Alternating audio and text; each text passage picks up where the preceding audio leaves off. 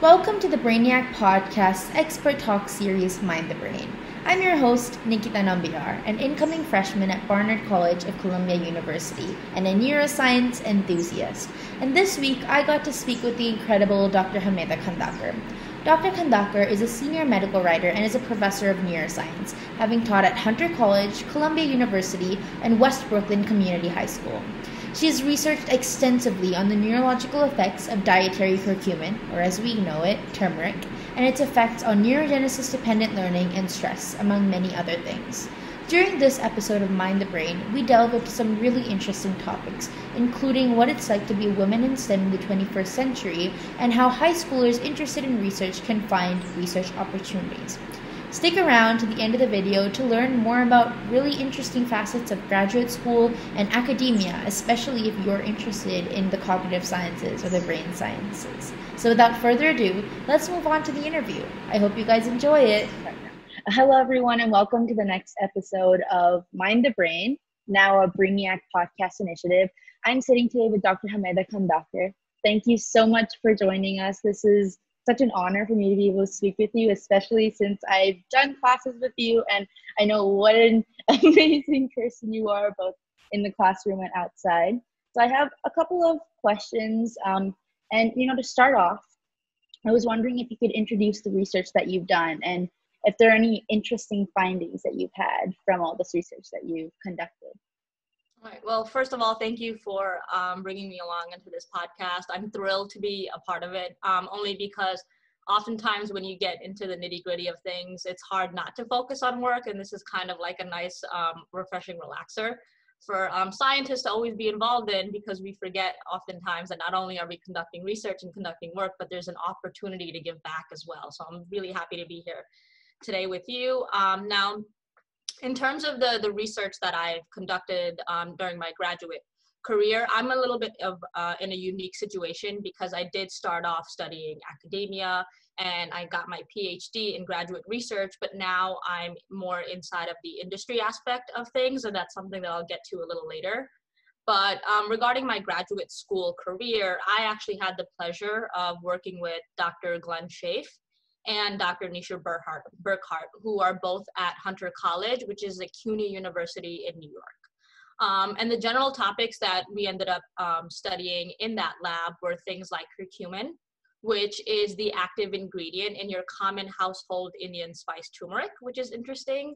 But the labs were generally interested in things like chronic stress and the effects of chronic stress. We looked at memories, and in particular fear memories, and we tried to answer questions surrounding these different topics in an animal model. So Dr. Glenn Schaaf works particularly with rats, and Dr. Nisha Burkhart works with mouse models. And the reason why we work with animal models to try to study neuroscience is to kind of get a little deeper into understanding some questions regarding like any neurological events, the molecular pathways that are involved, the neurotransmitters that are involved, and anything that is related to how chronic stress manifests in the brain and how it may impact memory later. So with my graduate career, I was actually very interested in Dr. Schaaf first. And from Dr. Schaaf, I was able to work with Dr. Nisha Burkhart. And finally, at the very end, my dissertation thesis was basically looking at the effects of chronic or long-term administration of dietary curcumin specifically. So this is curcumin that you can eat, not curcumin that's often injected, which in the pharmacological world is usually what happens and how we study it in an animal model. But we looked at the effects of long-term dietary curcumin administration on hippocampal-dependent memories and different types of hippocampal-dependent memories. And memory, we know from so much research in neuroscience, is heavily invested in a region of the brain called the hippocampus. And the hippocampus is a huge memory processing center of the brain.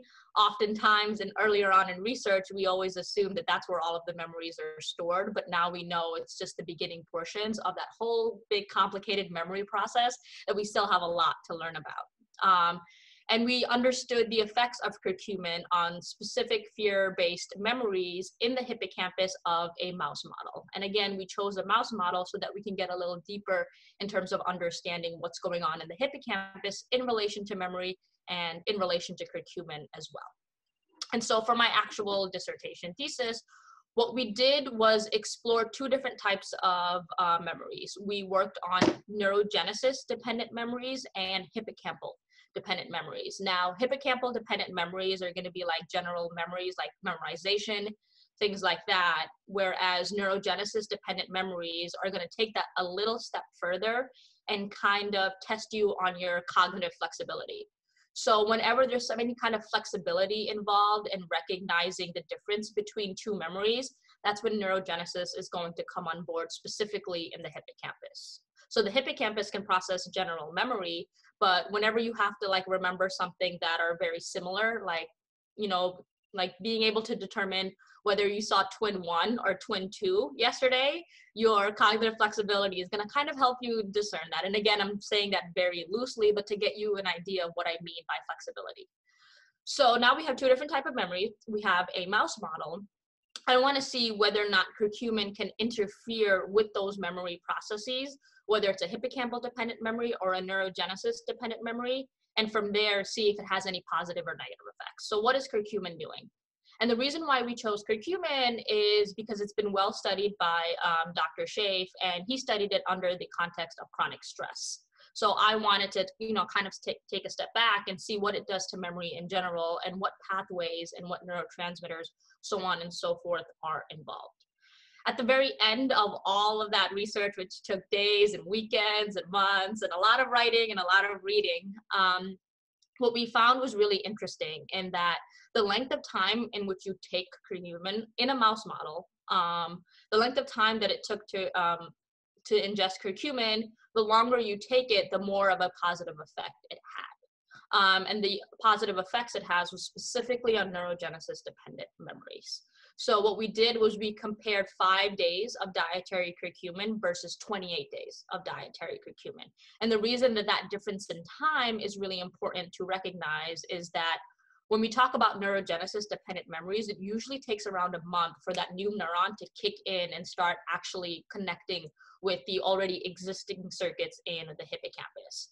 So it seems to be this particular process and this particular pathway of neurogenesis that curcumin was affecting, simply because we found that curcumin wasn't affecting regular memory and memorization, but this cognitive flexibility aspect of it. And from there, we then decided to take it a step further. Like, all right, so it's 28 days of curcumin, it's a neurogenesis dependent memory. How can we continue to test different types of cognitive flexibility over short-term periods and long-term periods to really truly understand its effects? And then we also looked at different portions of the hippocampus, because again, there's so much research out there now that we're getting more and more minute details about this region. And the dorsal portion and the ventral portion, specifically of the dentate gyrus of the hippocampus, that's particularly involved in neurogenesis, can have differential effects. And we ended up looking at that too, like different portions of the dentate gyrus. Are there more cells being activated here versus here? Because research has shown that the dorsal portion and the ventral portion are involved in different aspects of memory there as well. One's more emotional and one's more cognitive flexibility. And so those are many ways that you can start answering some of these kinds of questions in your graduate school career. And one thing I realized is the question that you start off with is never really the question that you end up answering. And in all, you have to let your data speak to you. So by the very end, although we looked at many different things like BDNF, which is a neuroprotective molecule in the brain, we looked at ARC, which is an immediate early gene that's often related to short-term memory and long-term memory. We looked at all of this and unfortunately didn't really see a lot of results on the molecular aspect, but there were very distinct differences between animals that took curcumin and animals that didn't on the behavioral aspect. So we may not be answering the question right now. We know we got one question answered, that these molecules don't really necessarily seem to be involved in the specific type of memory that curcumin is affecting, and maybe it makes sense as to why it's affecting flexibility over regular memory, because it's an anti-inflammatory, and maybe the pathways that it's targeting are more specific to those kinds of things in the brain. And that's where I ended up leaving my research off before, transitioning careers, but basically looking at the effects of long-term curcumin. And the question that I usually get at the very end, every single time that I explain this thesis, is, where can I get my hands on curcumin, or how much curcumin do I have to take? What if I want to fix my memory? And one really important thing to remember is oftentimes the translation of research is very difficult. So we're human beings. And in that sense, we're definitely going to have to take a lot more curcumin than your general everyday mouse is going to have to take to see those benefits. And on top of that, in terms of translating, medicine in this particular case, the amount of curcumin that we have to take is a lot. And it's not something that we can like stuff and heavily concentrate in like a pill. And then on top of that, the bioabsorption of curcumin in a human model is a little low as well. So we got to think about those kinds of things once we figure this out in a mouse model. And oftentimes just answering questions on the molecular level isn't enough, because at the very end, the target population is us. We're trying to figure out, more things about our memories, about things like PTSD, for example, chronic stress, and all of those effects. And that's where I ended up learning as well. Yeah, that's extremely fascinating. And I was hoping that somewhere my South Indian diet filled with turmeric would hopefully boost my memory, but I guess not. You brought up a really interesting point when you just started speaking, which is that you were interested in academia. And I'm also really interested in academia. I hope to go down the research route, maybe become a professor one day. Let's see where the future takes me. But how did you know that that's what you were interested in? How did you decide that academia was meant for you? So I, again, was in a very unique situation in my academic career. And like many students, probably when I was transitioning from my undergraduate career to my graduate career, even in my undergraduate career, I had no idea what I really wanted to do. I definitely chose psychology as my major. And I think a lot of this had to do with my exposure to different sciences. And psychology is where I ended up in, because I ended up taking AP psychology in my last year of high school. So it kind of really interested me, and we started delving a little bit deeper and deeper into some of these concepts. And I thought, you know what, I'm going to become a therapist. Everybody loves talking to me. I'm very sociable in that aspect. And everybody keeps saying, hey, this might be like the perfect role for you. And oftentimes that's like the stereotypical pathway to go down. If I'm studying psychology, let me become a therapist, because what else am I going to do with psychology if not become a teacher or a therapist? And I was getting more and more interested in it. And then I realized that like it wasn't enough. Like it's just the behavior, like how we can explain behavior, but how do we interfere with it? What's causing it? And then I ended up taking philosophy classes as well, because I really needed to understand where all of these abstract things come from, because very much in psychology, everything's still very hypothetical. Everything's still very theoretical as well. And then in my undergraduate career, I got really lucky of being introduced to this program called BP Endure.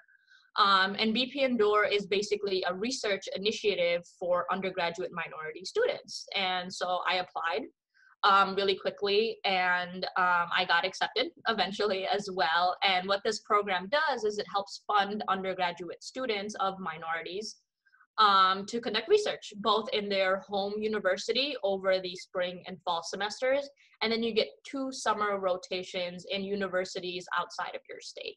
So I had the pleasure of going to the University of Michigan to conduct some research, and Vanderbilt University as well to conduct some research. And it was honestly that program that opened the door to neuroscience for me. It wasn't something I was thinking about. It wasn't something I even thought existed, even with my psychology, classes. And basically it's the merging of the psychology field with the biology field. And I thought, not only is this going to be great for me, this is going to be really great for my parents, who always want me to become doctors, because that's like the typical thing that they always try to put you on. And I was like, you know what, I'm going to get the best of both worlds here. I get to study what I want. I'll figure out biology at some point, to understand neuroscience. And it was really approachable. It was a lot more approachable than I expected. I actually think that the science behind plants and all of those other things that they teach you in biology is a lot more complicated than what I've learned about the brain in my career. And so from there, I got really excited about it. And that program really, really, really helps give you a nice stepping stool into your graduate career and understanding exactly what neuroscience research looks like. And they make it really approachable for undergraduate students. And then you get really surprised as to how many labs out there have tons and tons of undergraduate students, because that's the people that are doing most of their work for the lab, and we end up on publications, we end up on posters and things like that. And so that's what really inspired me to go into neuroscience. But on the other hand, what inspired me to look at curcumin specifically in the lab, I'm not really sure if I was ever inspired to look at curcumin specifically. Oftentimes it is a stereotypical joke that it kind of ended up like me search, because I do come from Bengali and an Indian background. So it's like, hey, maybe you're just trying to understand what's in your mom's cabinet. But to be honest, when I had started my career, I was more interested in things like affective disorders, like depression, anxiety, PTSD, and stress in particular. I was always interested in more preventative medicine than restorative medicine, which is why curcumin initially had attracted me. But even before curcumin attracted me, what really attracted me was Dr. Shaikh. The work that he was doing, his approach to his work, and the whole world of PTSD that he introduced me to, with his graduate student at the time, who's now Dr. Miguel Briones, and also my lifelong friend as well. A lot of that came from the people that were in the lab, and then I slowly got more and more interested in the concepts we were learning there.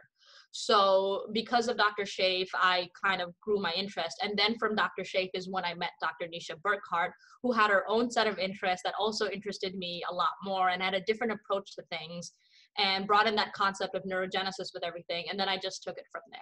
So I wasn't necessarily interested in neuroscience. I wasn't necessarily interested in curcumin. It's just where my pathway ended up taking me.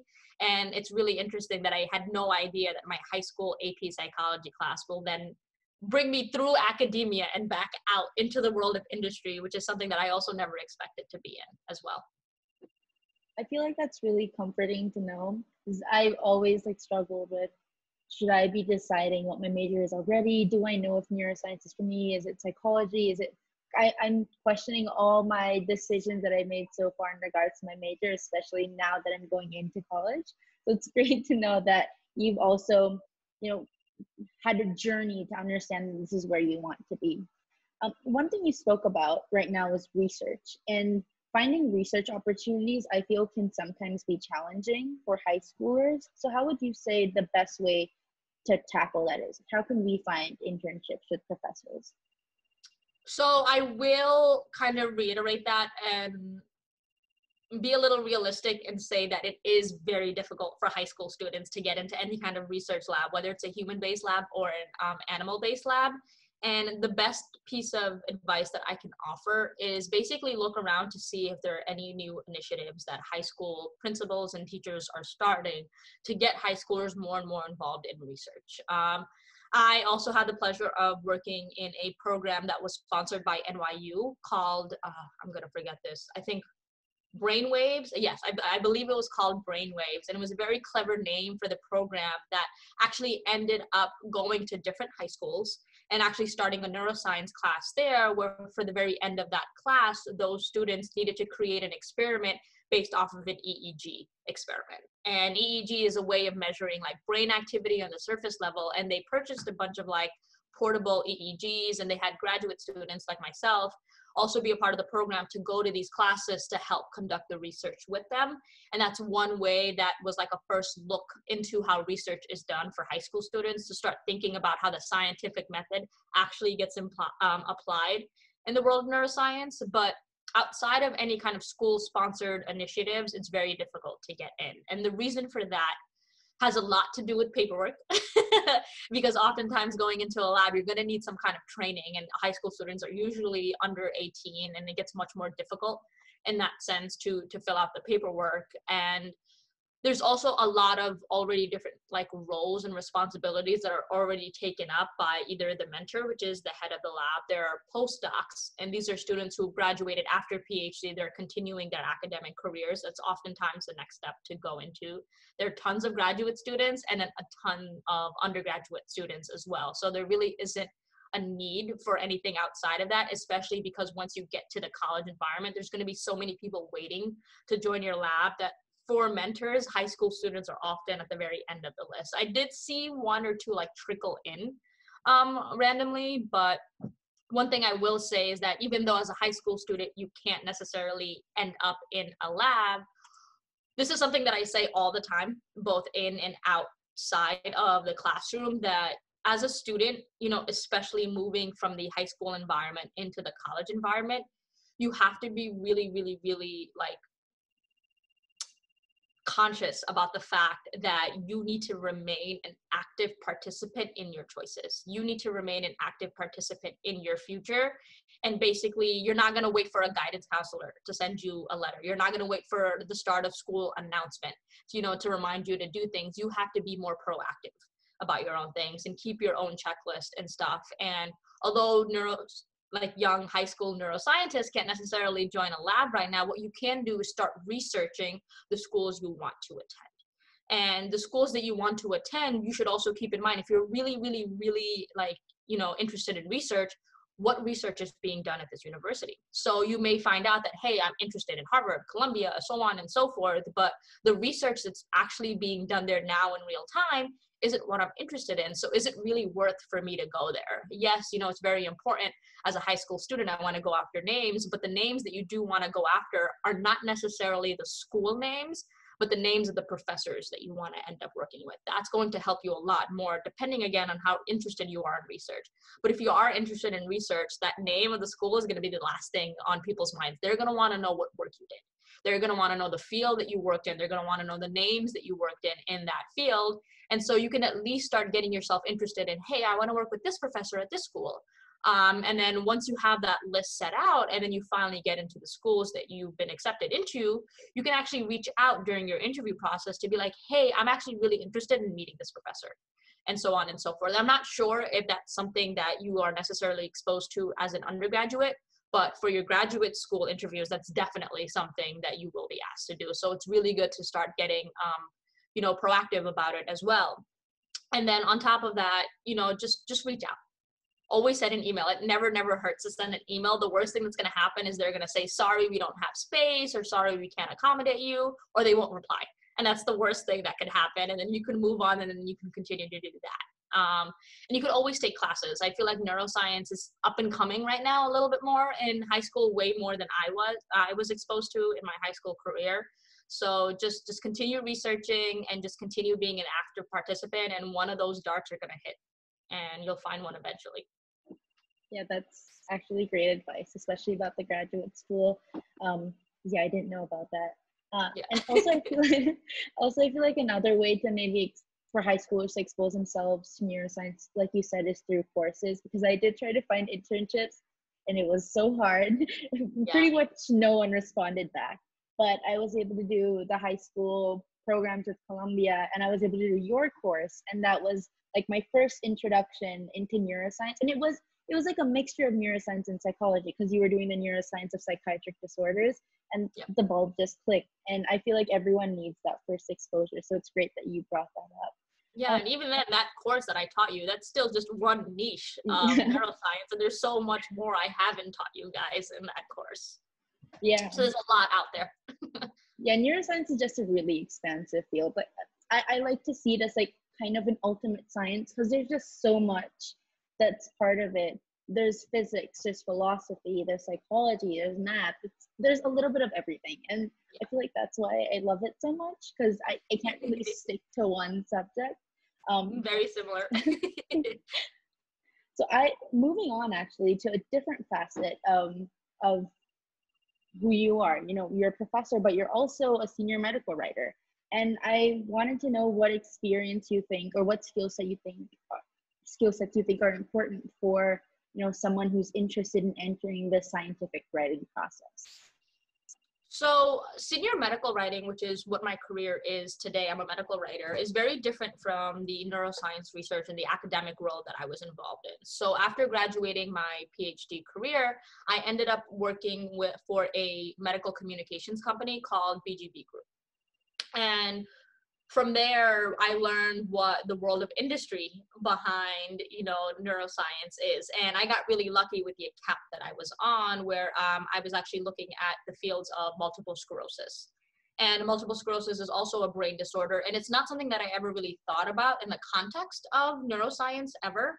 And what happens is, in the field of medical communications, you work more directly with pharmaceutical companies. And the scientific writing process that goes on there has a lot to do with talking about specific drugs that are indicated for specific disorders like multiple sclerosis in this particular case, and seeing, you know, what research is being conducted on it to continue to speak to the effects of that drug, along with looking at, you know, the way that research is being conducted, you know, even after the launch or release of a drug. How is it faring out there? You know, how are patients continuing to use this particular drug? How are they, you know, what are the outcomes? What are the efficacy outcomes? What are the safety outcomes of this particular drug? And basically, we handle a lot of things both on the commercial and on the medical side of basically a drug. So it's very different. It's very, you know, pharmacy heavy, which is a huge field also in neuroscience, which is only increasing year by year. So the field of studying drugs in neuroscience is pharmacology or neuropsychopharmacology. And those names are always mixed around, but the word neuro is going to be in it and the word pharma or psychology is going to be in it as well. And from there, I actually am switching gears now and I'm joining another company called Brainyack Group soon. And so I'm going to continue my scientific medical writing process there under different indications, under different fields. And it's actually going to be a huge step away from the field of neuroscience for me right now. But to bring it kind of back to neuroscience, you know, as a senior medical writer, I know it's a little different from the world that I was in. And, you know, what I will say that, you know, when I mentioned before about being like an active participant in your choices and stuff, along with, you know, creating plans and actively creating plans for yourself, make sure you remember that to be a little bit flexible as well, you know, with your plans. And although that my current career is a little different from the world of neuroscience, when it comes to the scientific writing process in general, there's a method to a madness to all of those scientific articles that we read. And going in to try to figure out the intent of what your article is going to be, the intent of what your writing piece is going to be, it's going to be really important to then understand, hey, this is how my audience needs to decipher my writing. So I need to keep this in mind to ensure that that particular message is being portrayed. So if you're trying to say something like, for example, most of the writing that happens in the field of neuroscience is usually at the end of an experiment, whether it's for a thesis, whether it's for an article, a poster, so on and so forth. So how do I approach that? I did all of the experiments that I wanted to do. How do I now put it in writing form that's going to be accessible to those that are in my field so I can show off a little bit like, hey, this is what I found, but also in those outside of my field that are just doing it for, say, like a literature search, or they're just trying to figure it out, or my name popped up and they just want to read it. And the one thing we want to always keep in mind in the scientific writing process, so this is not like poetry or fiction writing or anything, specifically for scientific writing, that you always, always, always want to err on the side of caution. A lot of this is because we only know what we know, right? At the end of the day, that's it. And we want to ensure that anything that's coming out as claims, as results, or anything from our experiments are always taken with a little grain of salt. I think that's what the saying is. And basically know that when you're writing something out, you know that what I'm writing here in the name of science may not even be true. Because at one point we always thought that the world was flat. And then all of a sudden more and more research came out, and now we definitely know that the world is round. So again, being flexible in that aspect and making sure that that's portrayed in your writing. We never say that A causes B. We always end up saying, no matter how many years of research we conducted on it, A may be related to B, even after all of those years, because again, things could be flipped around. You know, all of the neurotransmitters that we've studied in class may not even be involved in what I taught you was involved in. And I always told you, I think I remember telling at the very end of my course, you might as well also just forget everything that I taught you, just because we don't know where it's going to end up. I just know what I know from the textbooks that was given to me, and who knows what's going to be in the textbooks in the future. And this is why research and the field of research, specifically in neuroscience, is so important, because it's going to help us become more and more confident in those answers that we're going to put, that A may be related to B, for example. So keep that in mind. And always, one thing that I was always taught, especially in the writing process, was that correlation does not equate causation. And that's something that I've been taught day in and day out in all of my scientific experiments. Hey, it worked, but that doesn't mean it's true. I'm just one person who did the experiment once that got the results once. And oftentimes in research, you'll see that, repeating results is very difficult as well. Doing the same experiment again by the same person, you may not even get the same results twice. So always, always, always err on the side of caution. And know that although things like creative writing are a little bit more like, hey, free form, and then you get really overwhelmed on how to write it, scientific writing will always be the same. There's always going to be an introduction. There's always going to be a method. There's always going to be results. And depending on the kind of data that you look at, there's always one type of graph that can come out of it. So reading a lot of literature is going to help you write literature, specifically in the field of science. So that's where I would start if you're overwhelmed.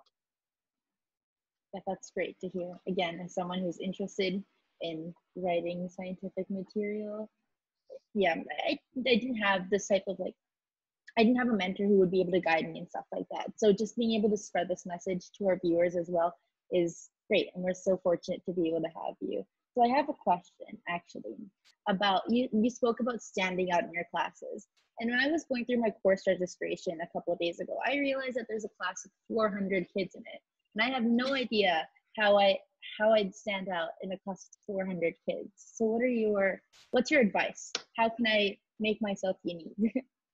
So in college, which is very different from maybe your high school courses, is you'll realize, especially if you're going to colleges that are in city environments, the class number gets bigger and bigger and bigger. And I actually helped be a teacher's assistant or a TA in my graduate school for a class that in the spring semester had 500 students, but in the fall semester had like 800 students with this professor of mine. So it was a lot. And then you ask yourself this question, dude, how is this professor ever going to remember me? I'm like sitting in an audience. I'm probably just a blur to this professor. And let's not think, maybe on the scale of, 800 or 300, maybe 200 or 100. So say you're in a class of 100 or 200 students, it can still be very difficult to try to stand out. You got to think about your time. You got to think about all of the other classes that you're taking. You got to figure out if there's always a line of students waiting to talk to the professor at the end of the class. You got to also understand the professor's schedule as well. If the professor is also involved in research, they're often jetting out of the classroom at the very end, to go back to their research, to go back to their lab. They have office hours. They can teach multiple classes. So it gets more and more overwhelming to the point you're just like, you know what, I'm not even going to try at all.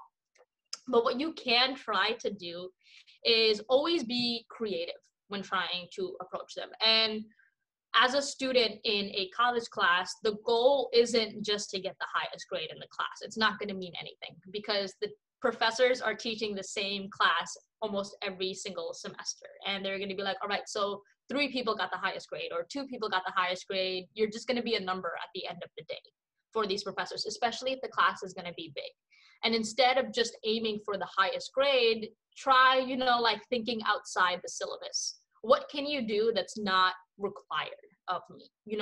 Can I visit office hours with my professor so that they at least see me? They see that I'm inquisitive. Can I go in asking questions? Can I get a little deeper in some of these conversations that we're having in class? And in a college environment, you're not necessarily there to memorize information anymore. You're there to also learn how to apply and think critically in response to the information that's being taught to you.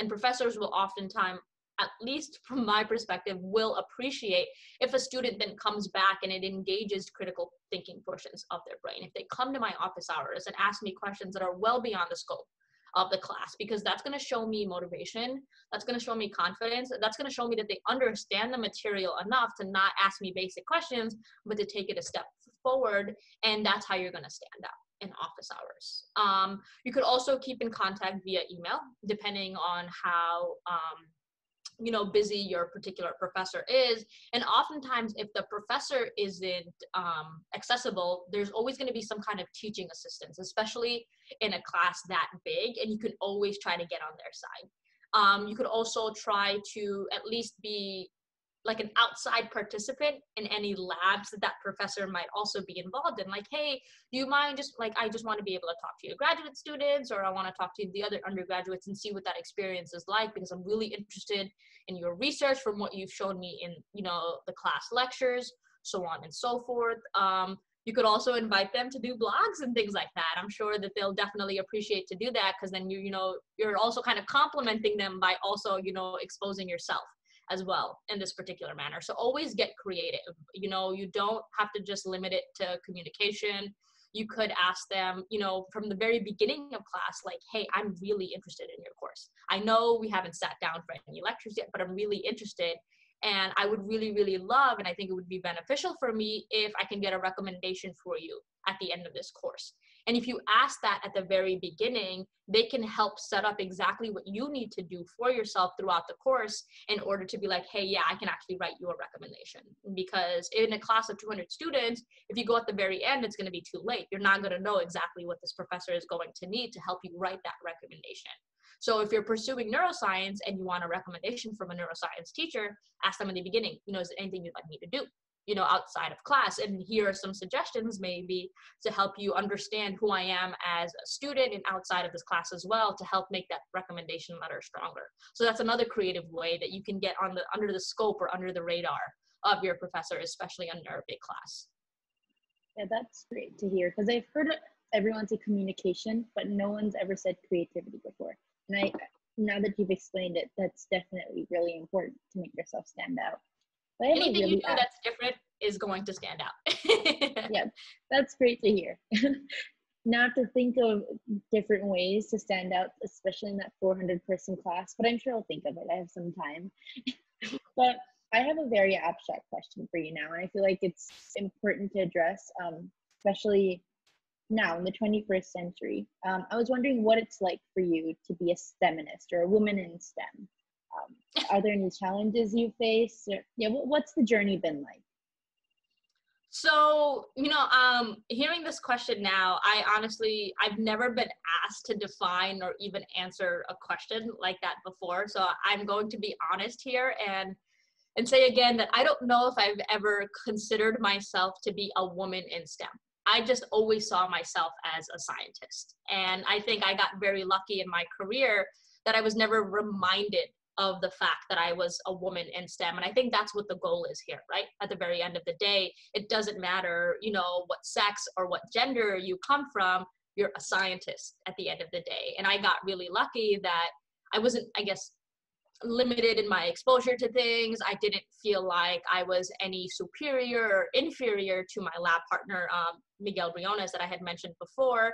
And like, it wasn't there for me. The obstacles weren't there for me. And I think a lot of it was because of what I did actively with my own hands. I was interested. I promoted that confidence. I promoted that interest. I promoted that motivation in and of myself, that it was kind of infectious to those around me. So it wasn't necessarily ever a topic of consideration or discussion anywhere, because it's like, we get it, you're interested in you're interested in science and you're a scientist, let's just leave it at there. I've gotten a lot of opportunities to do research, and I don't know if a lot of that has to do with the program that I was initially involved in, which I mentioned before as well, called BP Endure. That could have helped me a lot, you know, in the long run. And that program actually helped me, you know, kind of skip my little master's in between my undergraduate career and my graduate career, because I got all of that research out of the way with this program in particular. But for, I guess, women and STEMinists that are already out there that are, you know, like on that pathway, especially in this century, you know, oftentimes I realize that the barriers that we put up are often self-imposed.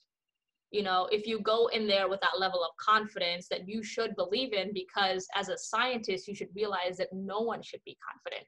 Because again, we know what we know, and that's it. You know, at the end of the day, tomorrow can happen, and all of a sudden years of research that we have are now undone because this one little fact came out that makes everything else null. I promise you, all of the scientists that are in there like 50 years, 40 years into this field still don't know anything. So don't expect to know everything. And if we did know everything, if we did have that level of confidence, you know, going into the career, there wouldn't be a career. Because the whole academic, you know, research career is basically contingent upon the fact that we still have questions to answer. There's still so many unknowns that are out there. So it's okay that you don't know anything. We don't know anything either. And, you know, don't impose that barrier. Oftentimes graduate students will talk about this syndrome, and I'm missing it in my head right now, but I think it's called like the imposter syndrome or something, I forget, but it's where students don't always feel like that they belong in the field that they belong in because they just, again, self-imposed barriers. That's hitting their confidence level. And once that starts to merge in, that can become a very, very dark hole very quickly.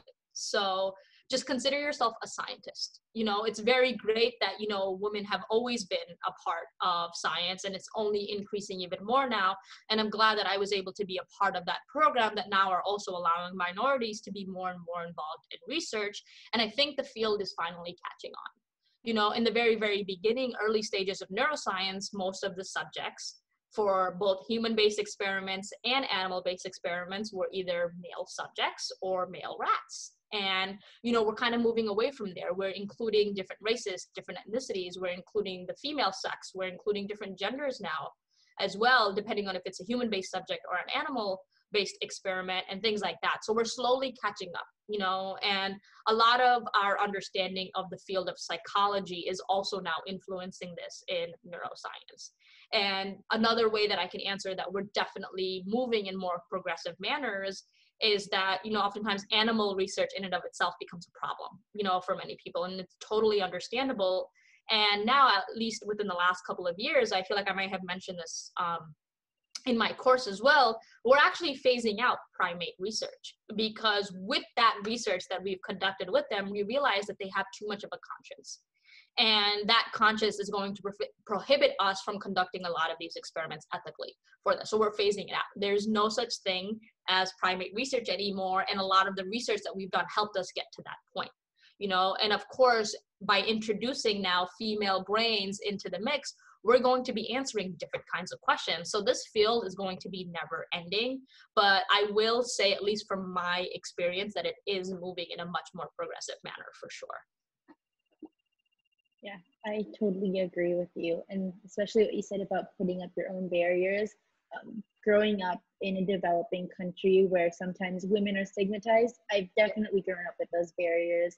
I've been in male-dominated classrooms where I'm the only girl in class, and that definitely, you know, influences the way you think. But speaking to incredible neuroscientists like you during these expert talk series kind of showed me that, yeah, it's my self-inflicted barriers, and we're moving towards change. And the fact that the change is happening is what's important. So thank you for bringing that up. Yeah, of course. I mean, you guys get the very lucky opportunity of being that, like, in between kind of generation. So it really does rest on your shoulders to, like, kind of show up and be there for yourself 100%.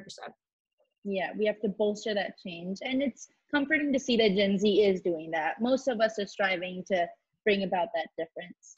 Now, I have one last question before we close up today's session, which is, if you have any parting words of wisdom for our listeners, and if you could go back into the past, is there anything you'd change? So, parting words of wisdom first. I think I had mentioned it before on 2 different occasions, is this idea of being an active participant in your choices and an active participant in your future, and making sure that you are involved in the choices that are being made for you, and you're not just like, you know, a salmon fish in the river that's being passively strewn along with the currents of that particular river. And then along with ensuring that you're like an active participant, but know that you also have to be flexible with your plans as well. Because when I had first started my high school career as a psychologist, it was like, therapy is the way. You can't stop me. I'm only going down this route. It's the easiest and the most involved in science I'll ever become. And lo and behold, now I'm in the world of pharmacy, which I never expected to end up in. And when you think about this, whenever you sit down and, you know, see yourself envisioning the future, and think about, you know, you envisioning your future from 5 years ago. You're not sitting where you're expected to be sitting at all in the middle of this podcast, you know, with me. And so in that sense, you have to be flexible with your plans. And if you allow yourself to do that, you're going to enter everything with a healthier mindset, and things are just going to fall into your lap a little bit more effortlessly in that sense. So definitely be an active participant, but at the same time, be flexible with your plans. And now when you talk about like going back in time, and if there's something that I would change, like, is that something on a global level, or is that something on like a more personal level? Maybe a more personal level. Okay, so on a more personal level, I will advise myself, you know, going along with the words of wisdom I seem to be imparting here, is I would definitely advise my younger self to kind of like trust the process. And the reason why I say that is, you know, the whole idea, like I've never saw myself as a woman in STEM. I just saw myself as a scientist. I often feel like not being able to trust in the process and wanting to get to places quickly. And once I had my plan and my blueprint set out that I needed to have achieved it by the next day, I think doing that to myself as a younger student and as a younger scientist, I feel like I developed maybe some kind of low level of undiagnosed anxiety. And that all like arose because of my lack in my faith that what I was doing was exactly what I needed to be doing.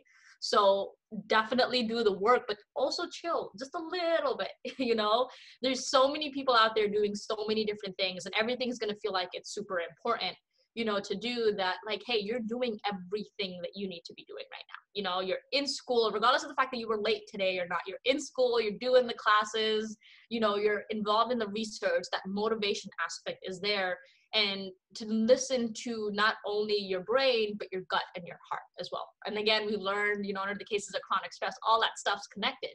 And we're learning more and more about the gut as well. So that saying of always trust your gut probably comes from somewhere, you know, and it may have a scientific origin in nature. So definitely I would tell myself to trust the process a little bit more and not to be over anxious about everything that needs to be done. Because again, it can get really overwhelming to think to ourselves, hey, I need to stand out. Hey, I need to do this. I need to get recommendations. I need to be better, so on and so forth. But try not to forget about the things that you are doing and focus a little less on the things that you're not doing, because that can also become a very dark hole very quickly, and it's going to prevent you from working adequately the way that you need to for yourself and for your career at the end of the day. Yeah, those are great words. Thank you so much for sharing that with us. And that actually brings us to the end of this episode. Thank you, Dr. Khandaker, for joining us. And yeah, thank you for imparting your great words of wisdom and sharing all your knowledge with our audience.